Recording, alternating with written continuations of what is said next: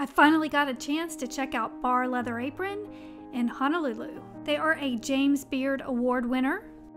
They are named one of 50 best bars in North America. They are also the winner of the world's best Mai Tai, so that is the first drink that I ordered. And also on the ice, we've coated absolute. We're also highlighting the flavors of fresh lime juice, coconut water, vanilla, local honey, and our spiced orgeat, which is an almond syrup. Now for wood smoke, this is keage, which is a local hardwood here to Hawaii. Just a different form of a mesquite hardwood.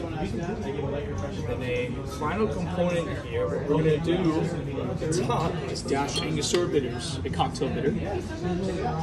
So adding a few here just to help kind of create another element of aroma over the top here, just to help kind of create that dark rum flavor. One with Hakushu 12 here. We're going to be infusing dry shiitake mushrooms in the spirit.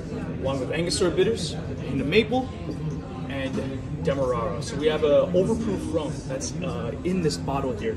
And we're just going to spritz the rum through our little flame here.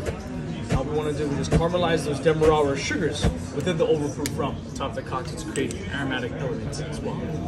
Cheers, guys. These drinks were delicious. The attention to detail is amazing. We also had some snacks while we sipped on our cocktails. We ordered one more round, the Imperial and the Kisitsu tonic. And we ended the night with this melt in your mouth bourbon in the rocks. This is one of the toughest reservations in Hawaii, but I'm already hoping that I can return. And that was it. As always, thank you so much for watching, and cheers.